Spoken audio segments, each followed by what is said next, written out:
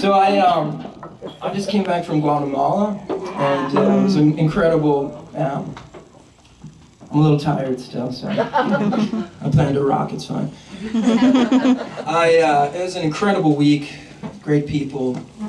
The music is love exchange. It was a game changer kind of week. See people with nothing that have no shoes.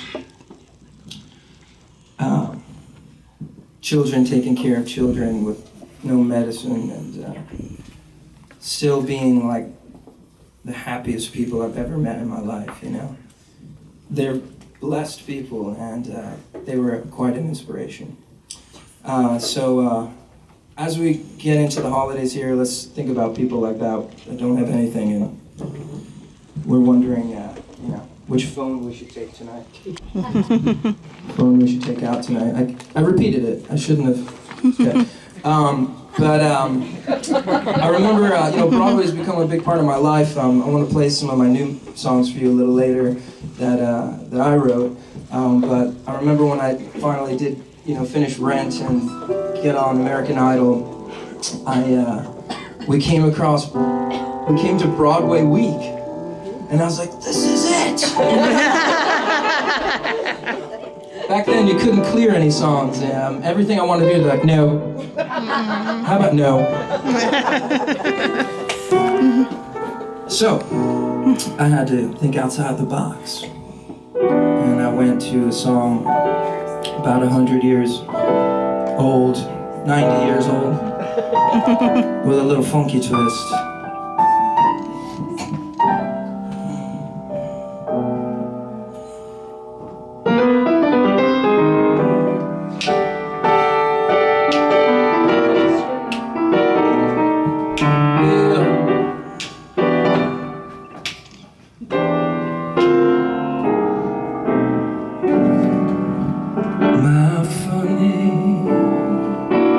Valentine,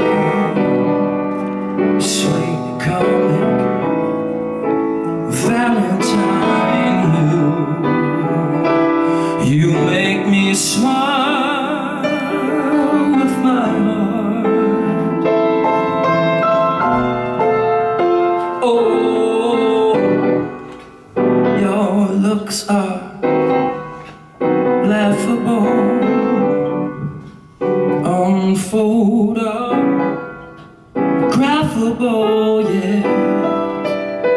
Yeah, you're my favorite work of art. Oh, is your figure less than Greek? Is your mouth a little weak?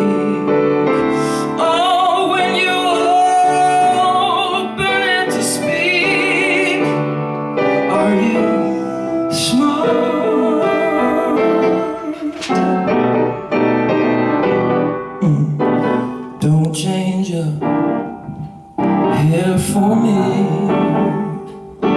not if you care for me. Stay, little Valentine, stay.